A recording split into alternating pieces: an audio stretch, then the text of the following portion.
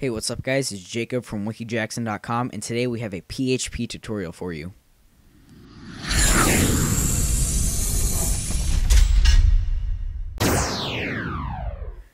Okay guys, so in this tutorial we'll show you how to make a color viewing PHP application such as something like this.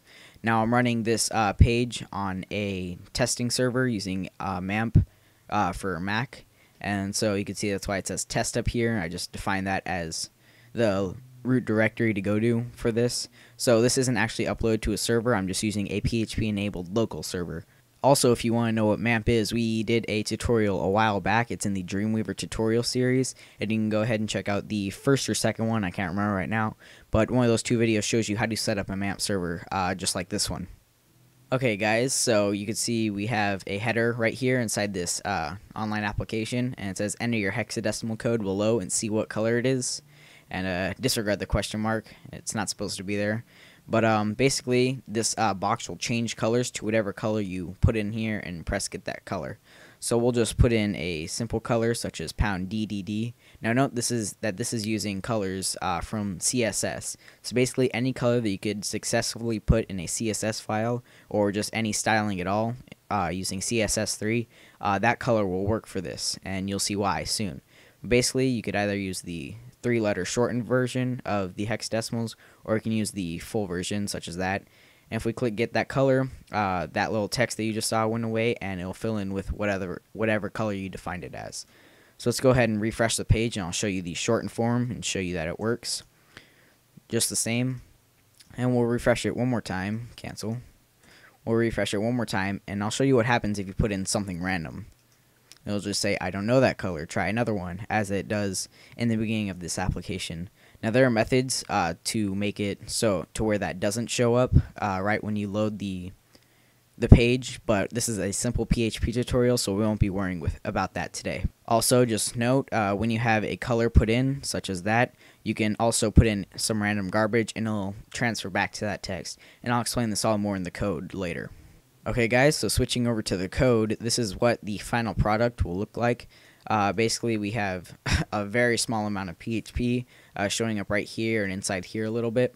And you can see all we're basically doing is taking the value of whatever we put in that text field and we're going to post it to the same page. So when you hit submit, it doesn't take you to any other pages. It just goes back into this page and loads this up. And then whatever value you put in will be used in this style tag in this div right here. So if you know what you're doing, you could just go ahead and pause the video right here and maybe copy some of the code, or maybe you just know the method and you can do it on your own. But this tutorial will show you how to do it from scratch. So I have another file open right here, and we're just going to put in the essentials real quick. Okay guys, so now that we have the essential HTML5 page set up, we're just going to put a style tag inside the head document. And now you could use an external style sheet if you would like, but we're just going to make one in the head document since this is a simple quick tutorial. Now in the body tag, we're going to fill in the HTML that we had in before. We're going to leave out the header because it's not really necessary, but we're going to need a div with an ID of, well, just say color, and we're going to have some style in here, some inline style, and we'll fill that in later. And we'll close off the div right here, and we'll put a break after it, like that. So next we're going to need to open up a new form, like that. We'll put in some space right there, and inside the form tag we're going to define an action of this document, which is called colorviewer.php, like that. And we're also going to need to define a method of get, and I forgot off the M right there. Nope. There we go, method of get. So now that our form is set up, we can go ahead and put in the input field and the submit button as we did before. So we're going to open up a new input tag, and the type is going to be text as it was before. We're going to have a name of color as it was in the PHP document before. And we're also going to add in a placeholder to let our user know what to put in here. And we had pound and then 6 X's like that. And then like that. So now we have the text field set up, and we're also going to add in the submit button. It's going to be input with a type of submit, and we'll give it a value of send, or get that color as we had it in the example. And we'll close that off. So we're just going to save this and view it in the browser real quick. So now this was the page that we already had set up, and we're going to now switch to the page that we were on, just working on, which is color viewer rather than color chooser. And I accidentally put on 2 PHPs, and I forgot off the R on color. There we go. So now you can see we have the input field and the get that color button, which just sends it up like this. And I'm now noticing that I put a method of get right there. We need a method of post, actually. I'm just now noticing that. But we'll fix that later. And you can't see it, but the div is actually right there. But you can't see it because obviously there's no width, height, or background color set to it, and there's nothing in it. So we obviously just have the bare bones still up right now. Okay, so as we noticed in the example, we need to change the get method to post, like that. And now the form is successfully done. So inside the div that we set, we're going to use the text that we had before, which was I don't know that color, try another one. So we'll copy that and paste it inside the div. And we're going to style the color of this text and also the background color of this div. So in the inline styling, we're going to set a background color. It looks like I spelled that right. And then we'll just set it to something like that for now, and a semicolon, and we're going to do normal color, and we'll set it to the same thing, and another semicolon. So we'll just view what that looks like real quick. If we hit refresh, alright, so that showed up, but the coloring isn't working. I spelled style wrong. There we go. Now if we save it and view it, refresh, now it should work, and you can see the text is still there, but obviously it's the same color as the background, and that's how we achieved the text of disappearing when the color came up and it came back once you entered an unknown color. So now we're going to style the div to be the correct width and height. So we're going to say we gave it an ID of color, so it's going to be pound color, and then the width will be, and I spelled that wrong, the width will be 350 pixels, and the height will also be 350 pixels, so we have a square. We'll set a border, solid border of black, so pound 000, and we'll make it 5 pixels wide. And the last thing we have to do is nothing. That is good right there.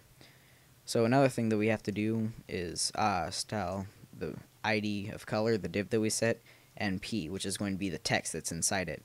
And we're going to give it a line height of 350 pixels, so it centers.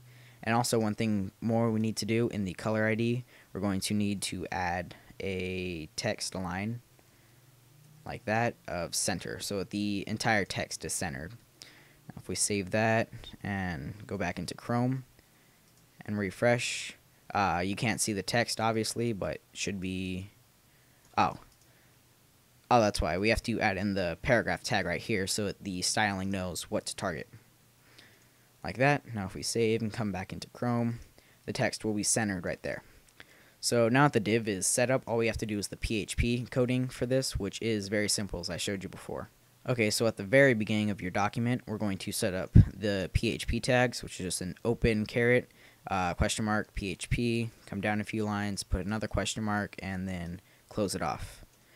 So inside here, we're just going to define a new variable, and we'll call it color, as we did before. And we're going to set it equal to $_post, and it was color, I believe, was the name of that. Down here, yes, the name was color. So basically what we're doing is we're setting a new variable up here, and basically it's just going to be when this page is run again, whatever is posted from this input, which is down here, the name of color. So basically that's just going to get posted to that, and it's going to be used in the variable of color. we're now going to use the variable of color down here. So basically we're going to open up our PHP again and then close it off like that. And then in here we're just going to say echo and then $color, which will just echo out that variable that we did before. So now what's happening is whatever gets put into here and then you click submit, it will post it back to this page again, and this variable right here will get the value of whatever is in there, and then it's going to restyle this to and obviously I'm using the echo function, so whatever value is in here is just going to be put in place of the actual color value that you would put. So we're just going to copy this and put it as the color also, and now all of the coding is basically done. Let's come back into the browser and run it again. So let me just get rid of this color at the end because we changed that method to post now. So now when you load it up, it says, I don't know that color, try another one. Like I said, there are methods to get rid of that, but this is a simple tutorial. So now if we put in a color such as DDD and click get that color, it will change both the text and the background color to that. So it looks like the text disappears even though it's actually there. And then if we post in something random and click it, it'll say, I don't know that color, try another one. So thank you for watching this PHP tutorial. Be sure to like this video if you want to see more of these in the future. Also be sure to leave comments down below in the more info section if you have any questions on this method or any questions regarding WikiJackson.com. Also be sure to visit WikiJackson.com for more information on this tutorial, and be sure to visit WikiJackson's brand new computer page, which we completely redid to make it easier for you guys to pick out a brand new custom computer built by us. Thanks for watching, guys. Later.